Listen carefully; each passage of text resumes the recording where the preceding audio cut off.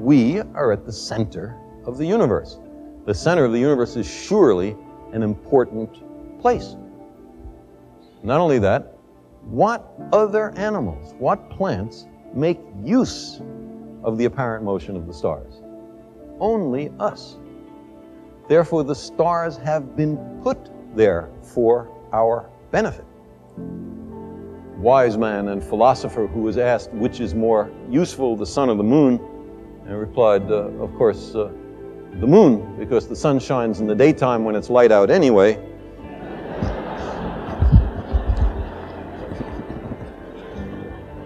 Whereas the moon only shines at night when we need a little light.